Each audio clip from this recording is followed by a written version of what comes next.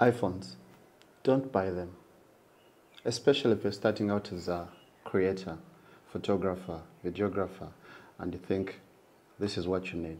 Don't buy this. These iPhones range between 5 to 7 million, the good ones. Yeah, that's the 15 Pro Max and so on and so forth. Do not buy them. Instead, get yourself a decent camera. The Sony a7 III costs $1,500. In the open market here in Uganda, it's about 5.5 million. It's better than any iPhone camera you'll get outside there. If you have budget for this, but you do not have budget for your camera, and you're stuck between choosing between this or the camera, I recommend you buy a camera. At the end, I'm going to put a list of 6 cameras you can get under $1,500 that perform much better than this. So please do yourself a favor and buy a decent camera. Don't buy the iPhone until you have enough money to get both.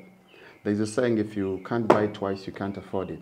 If you can't buy both the iPhone and the camera, you cannot afford it. So choose one, which is the camera. That's the only recommendation I'll give you right now.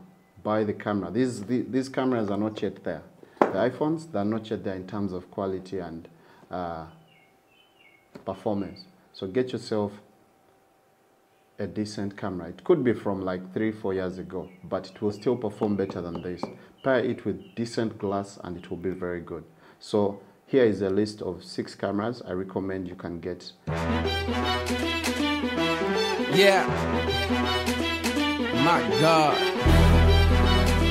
Science. Yeah.